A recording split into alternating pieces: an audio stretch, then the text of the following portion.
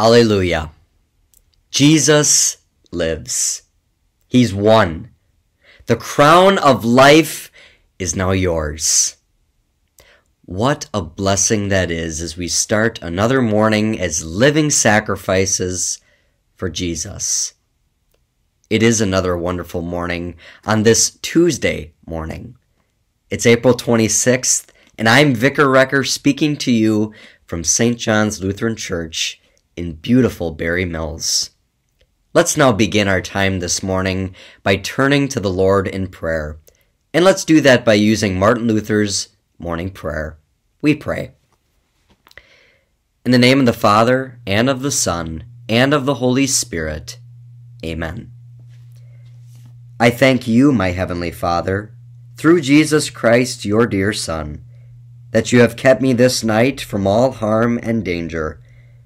And I pray that you would keep me this day also from sin and every evil, that all my doings and life may please you.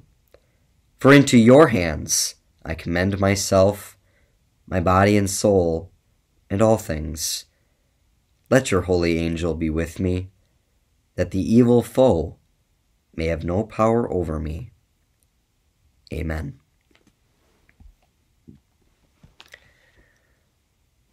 Are you happy? If I were to do a survey asking that little simple question to random people in this country, what do you think that they would say? I did just that. I looked at a quick Google search a few moments ago, curious to see what the percentage of people in this country are happy. Did you know the results didn't really surprise me? In the year 2018, for example, 31% of people said that they would describe their lives as very happy. A decent percentage.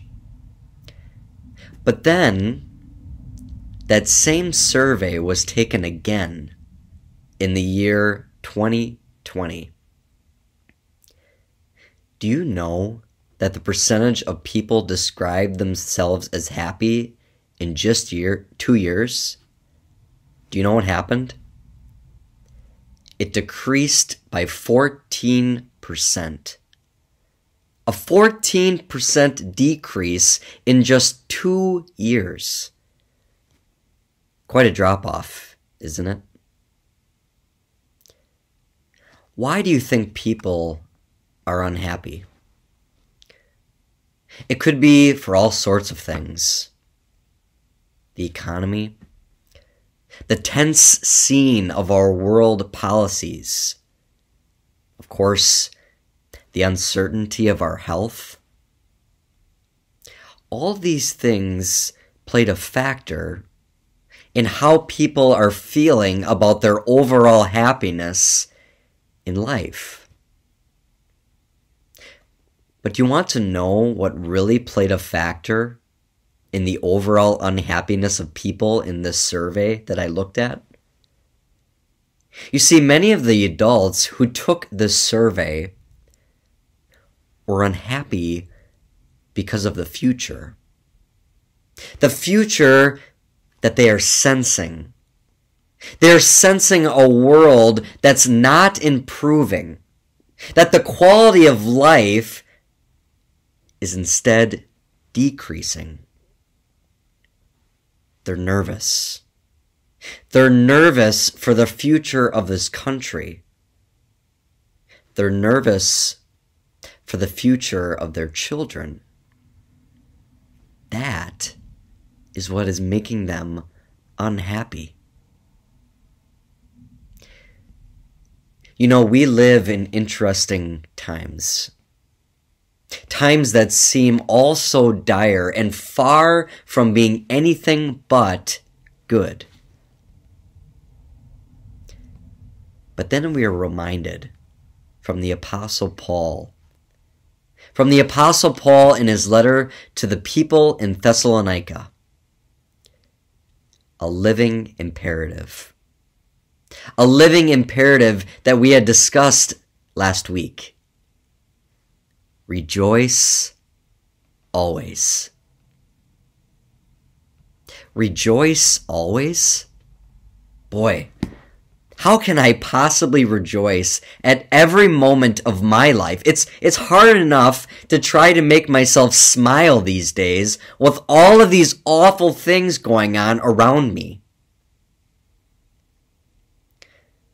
But you see, the answer is actually quite simple. You see, we just focused our attention this past Sunday on an event. A moment that changed many lives forever. It was when the Lord himself made himself known to his disciples. The resurrected Lord. Listen to what happened to the disciples' attitudes when Jesus appeared. We read from John 20, verse 19. On the evening of that first day of the week, when the disciples were together, with the doors locked for fear of the Jews, Jesus came and stood among them and said, "Peace be with you." After he said this, he showed them his hands and his side. The disciples were overjoyed when they saw the Lord. Did you notice the attitude change when Jesus appeared?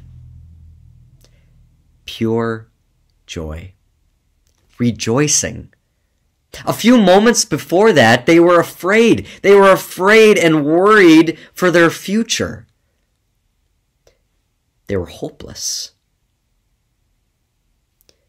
But then everything changed. Jesus changed it. You see, Jesus reminded them of the peace that was now theirs. An opportunity to turn their attitude of unhappiness to pure rejoicing. You see, that's what Jesus' resurrection gives to us. Why would there not be? What more do we have to fear? Death and Satan and sin have been defeated. That's why the Apostle Paul gives us that imperative. A living imperative. Because Jesus lives. Because Jesus gives us this living imperative. He knows that we too will live. That although this life is only temporary, it means a future of hope and joy that knows no end. A living joy. That although we will die someday, that death is only a blip compared to the eternity that awaits us. So rejoice. Your Jesus lives. Let's pray. Most gracious and merciful Father, we rejoice, not just this day, but every day, that you have given us Jesus. You have given us Jesus, the author and perfecter of our faith, the one that we can turn to, the one that we can see with our own eyes and rejoice. Rejoice that all of our sin has been taken away, that you have defeated death, that you have given us a home in heaven that we can look forward to, that we don't have to worry about the future, that we can live each day rejoicing in your promise of forgiveness. Always let us be mindful of that today and always. In Jesus' name, amen. Once again, we thank you for joining us for our devotion time this morning. Just have a few announcements for you. Last Sunday, we had a wonderful opportunity to witness 7 young men and women confess their faith and answer questions in our Examination Sunday. And now this Sunday, they will have an opportunity to share the blessings that our God gives us by being confirmed in the faith and in the church, and also sharing in the Lord's Supper for the first time. So please join us for that, as well as worshiping with us with Bible class and Sunday school starting at 9:15 a.m., as well as we have 8 o'clock and 10:30 church. So please join us for that. Let's now close with the blessing of our God. The grace of our Lord Jesus Christ, and the love of God, and the fellowship of the Holy Spirit be with you all. Amen.